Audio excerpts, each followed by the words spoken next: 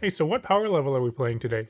I don't know, I'd say my deck is probably like 7. Alright, in that case I'll play this deck.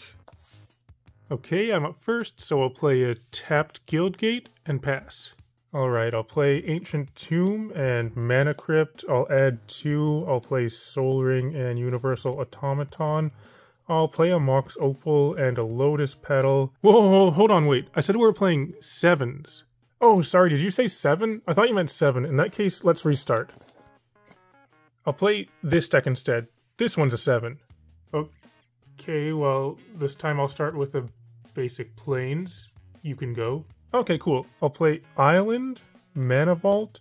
I'll play Jeweled Lotus. Oh, my commander is Urza, by the way. I'll add 3, then I'll sacrifice this for 3 more. I'll play an Isochron Scepter, exiling Dramatic Reversal. Wait, hold on. You said this was a 7. It is a 7. Look, I played a basic island for land. Yeah, right. If that's a 7, then what's a 10? Trust me, you don't want to see a 10. Yeah, I do. Show me what a 10 is. No, you really don't want to see a 10. Yes, I do. Show me the 10. I want to see a 10. Okay, well, I tried to warn you.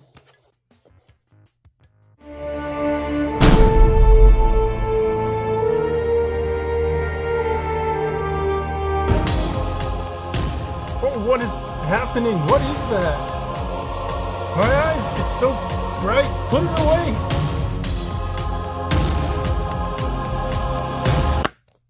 Now do you believe me? Oh, what was that? A power level 10 commander deck is not meant to be looked upon by mortal eyes. Hey, it looks like one of your cards fell out. Let me get that for you. No, wait, don't touch that.